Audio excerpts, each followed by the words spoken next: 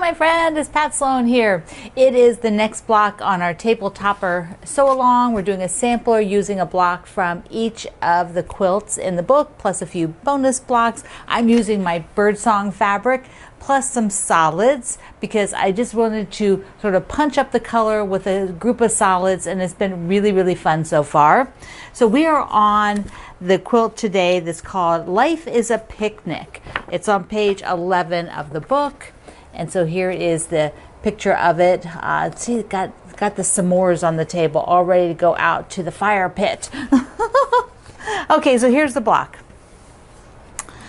My block, and I'm going to show you the quilt in a second. So I'm so excited about this. I'm going to walk you through doing the colors on it, plus show you foundation papers that you might want to use if you have those.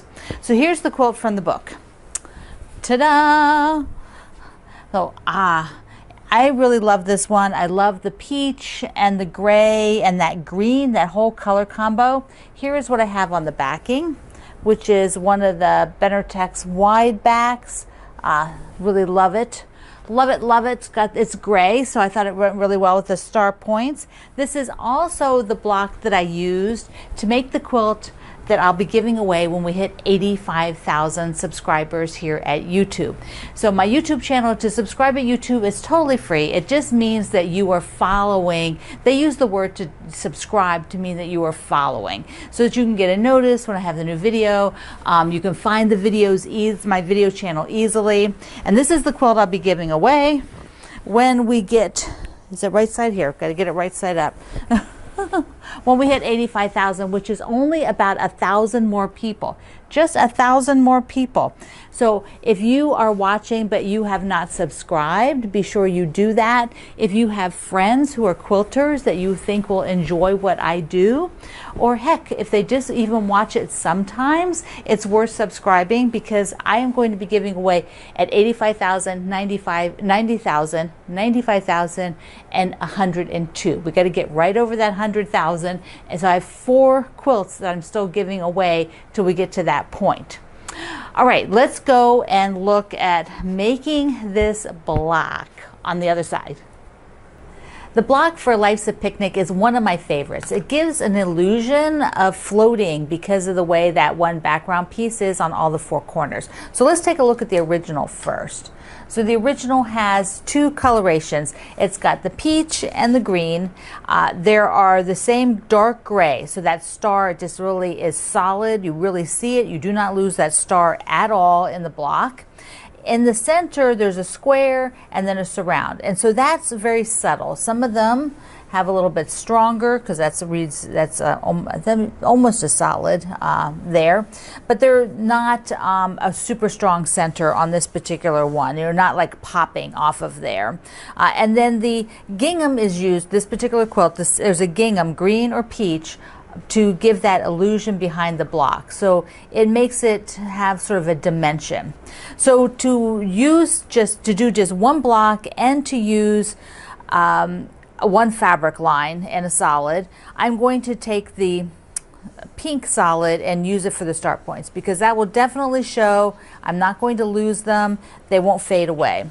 In the middle, I am going to use the print that has the bird, and I think I can get most of the bird fussy cut into one of the sides.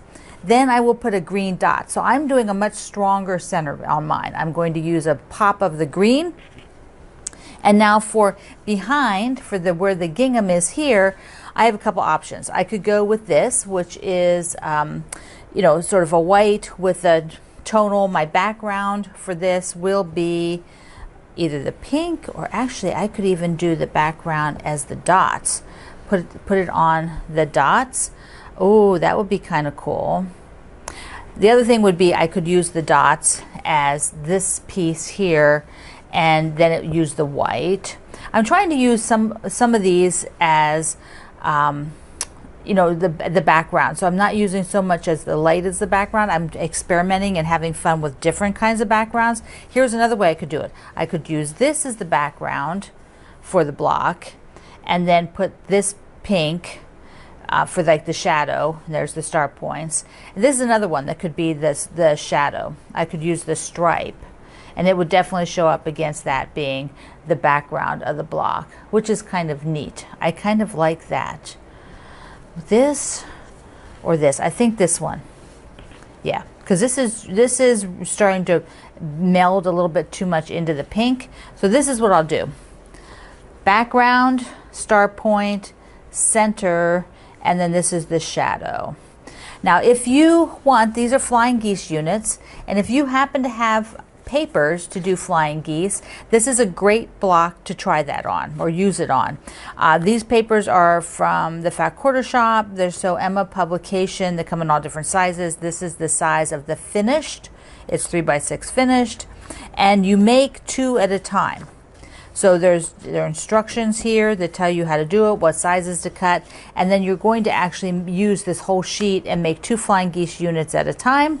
And I think I will do that because that's a lot of fun. I haven't done that for a while. When you use any of these papers from the Fat Quarter Shop, they're So Emma publication, they have a full video that shows you what to do. But I'm just going to cover just the components that you'll use, and then you can go watch the video. Afterwards, I'm just going to pull the paper off and talk a little bit more about it. So first, let's take a look here. On the paper, they always give you the size with the seam allowance and then the size without the seam allowance, which is the finished size. I talked about the other day on a video. Unfinished size, finished size. Also, real big is the finished size. This is what size it'll be in the quilt. Then within the pattern booklet here of the papers, this sheet gives you the directions step by step, and then you can go to the Fat Quarter Shop's YouTube channel and see how they, Kimberly walks you through it.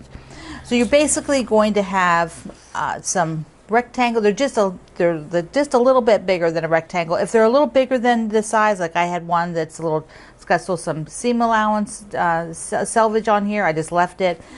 Then you'll have some squares, two squares for each the block. So I'm going to be doing 2 of these. This one, and then I'll pull another one out because I need 4 of these to do the star points for the block, for the picnic block.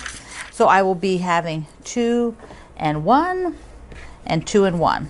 Now she does use a ruler to do some pressing of the lines and cutting, and then also a glue stick or some liquid glue.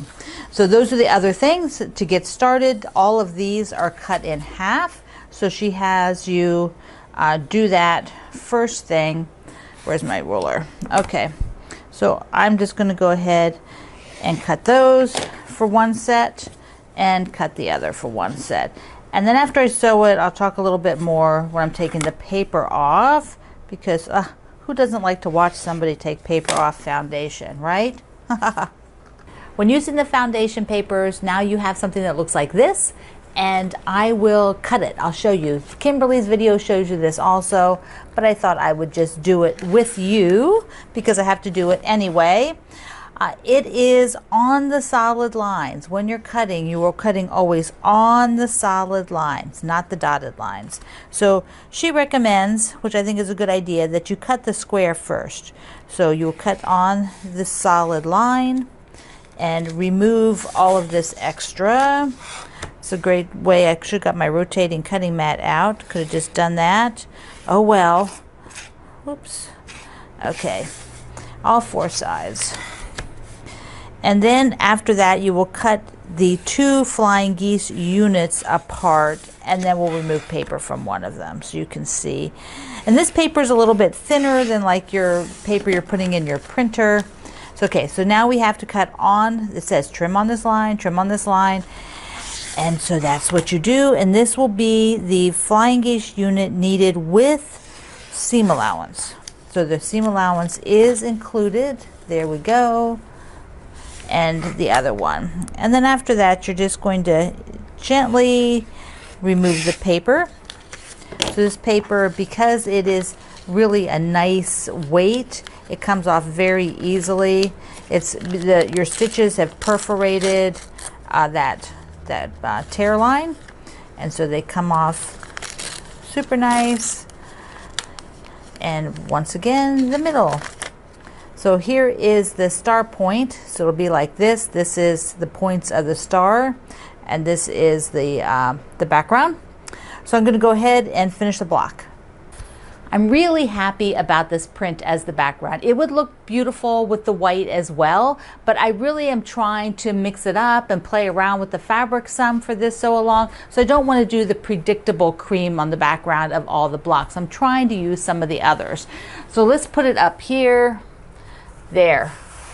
Oh, see, now it's doing exactly what I hoped. I'm getting that sort of alternating color. I've got pink in the middle, pink in the middle on each side, and then top and bottom will be blue, and then I'll be alternating on the top, working it so that it also is balanced pink and blue. So that will be so fun. And it's got the green. The green is sprinkled in, and now the yellow is sprinkled in as well with that solid. All right, we have a few more things. Today is Care Bear Day. So I thought it'd be fun if you have a quilt with a bear on it, or a quilt that has bear fabric. Years ago, there was a bear fabric that like everybody made something with. And I know I made something with it years ago, but I don't have that anymore to show you.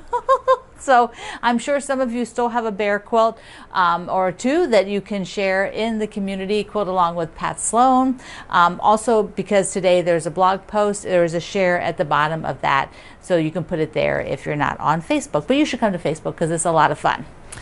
Okay, I have a few goodies to share with you, and we're going to remind you that our ambassador Kendal is doing videos for my Block Wednesday, so Hometown Charms. He did a video about building the house, so you want to be sure you check that out. I did link it on Wednesday's post, but in case you missed that. Okay, I have a few goodies to share because I was ordering some things and I thought I want to find some bee stuff. And so I found a couple of bee fabrics. These are so cute. This one is the honeybee. Isn't that pretty? And then the other one is called Queen Bee. Yeah. They're both, you know, the line has other fabrics in it, but I ended up just getting the, whoops, upside down. I just getting these pieces because I wanted some text print with bees, and I don't know. I had a thought, and I thought I just need something like that for down the road, you know, just in case. And then while I was there, I saw Heather Ross's. This is like, it's not really bug jars. There's like tadpoles in it. So it's like tadpoles and little frogs and little flowers in the jars. I was having a yellow moment, I guess, when I was ordering that day because they're all yellow. And I got this. Isn't that sweet? Look at that. So cute. Now, I was showing you the flying geese. They also come in some other sizes. This is one that brand new size that they came out with. And then there's also some new sizes of the square and the square foundations from Sew Emma, which is Fat Quarter Shop's publication. So those are all available now. I have a link below and at my website to all the foundations that they make. They make quite a few. So sometimes, I think they did a sampler once with the foundations. That might be fun to do sometime. But you have to have them in order to do that. So it's like, that's why I haven't done it yet. They also came out with two other patterns at the Fat Quarter Shop. Marcella. Isn't this pretty? But here, there actually is, they have a kit for this one that is using, I think it's Christmas fabric. Or at least it's Christmas feel, that kind of cranberry red and green. Isn't it gorgeous? Beautiful. And then if you like the typeface series that they're doing at the Fat Quarter Shop, here's one for Saint Nick, Santa Claus, and Kris Kringle. All the ways that you say Santa across the world.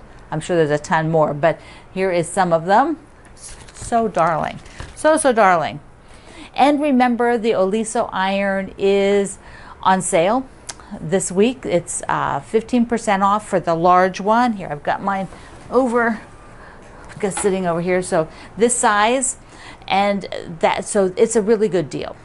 So I hope if you've been looking at it and you want to get one, you will do that, and you can. It's on sale, 15% off through next Wednesday. So be sure you check that out. Okay, for our block. Here we go. Did you see how I got the bird in there? I don't think I mentioned that. Wait. I don't think I showed you close. There. You see, I cut, it was able to get her in there. Mostly I didn't have to chop off too much, just a little bit top of the wing. I could have actually fussy cut another one down here, but I decided one was good for this, that just sort of made it. So I'm really, really excited to see your blocks. I probably should have you share some groupings, and then maybe one day soon I will do a little quilt show of some of the groupings of your blocks, because a couple of you have done that and they just look super fantastic. All right, after next week, when we hit next Friday, we'll do the third one on this side, and then we'll be able to sew that whole middle section, and that will be really nice. I love being able to sew it as we go. All right, my friend, I love you. Thank you for being here in the Sloan Zone. I will see you online.